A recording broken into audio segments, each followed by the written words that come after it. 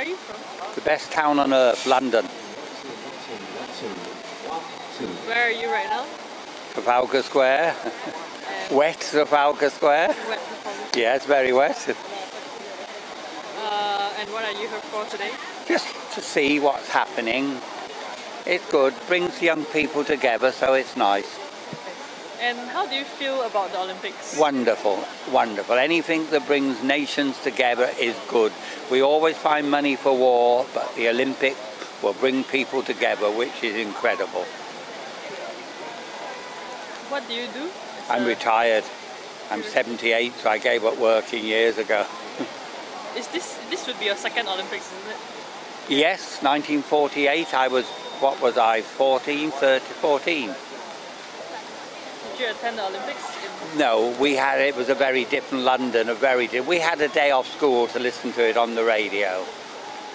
Can you describe Olympics in 1940? Well, very different. I mean, a lot of the city was in ruins, everything was very, very short, but it cheered us all up, and in 1948 we needed something to cheer us up, because of course food was short, everything was short still. It was called the Austerity Games. Yes, well it was, definitely was. Are there any similarities to this one? No, the world is so different, isn't it? No, it's very different. But that was wonderful, and I hope this will be better. Whose Olympics do you think it is?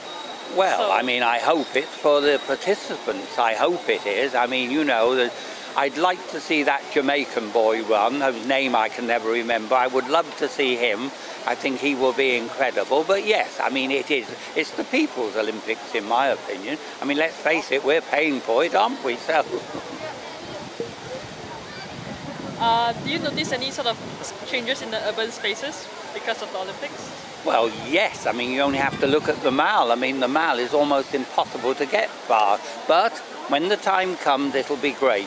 And I know we're saying everything's going to go wrong, but it won't. It'll all go right, believe me. Everybody said the Diamond Jubilee wouldn't work, and it was most incredible. It'll work. We just need the rain to stop.